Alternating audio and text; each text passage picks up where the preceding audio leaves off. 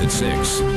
3 Miami University sororities made headlines last spring, accused of trashing the places where they held their formals. 9 News reporter Tony Morona shows us how a fraternity is at the Freedom Center. Again, this time, instead of raising eyebrows, they are raising awareness.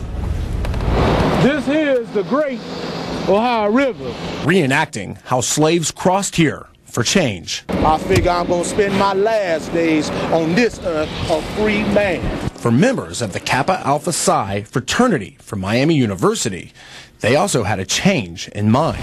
To bring a positive light on campus, showing that a small chapter can make a big difference. Yeah, I think the entire community is aware of the unfortunate things that took place earlier. Last spring, a sorority hosted a formal at the Freedom Center and is accused of trashing the place. These young men decided to do this to shed more positive light on Greek life. Because one of the 5 objectives that our fraternity was founded upon was to inspire service in the public interest.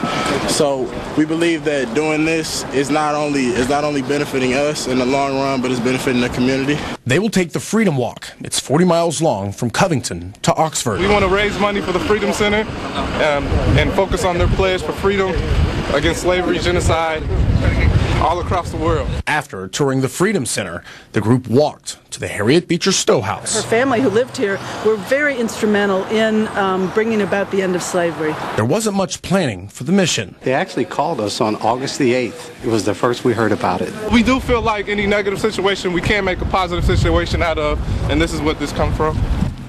A fraternity marches to raise money and awareness, all because they can. Along the Ohio River, Tony Moronis, 9 News. The fraternity brothers will finish today after walking through the Spring Grove Cemetery where abolitionist Levi Cothin is buried.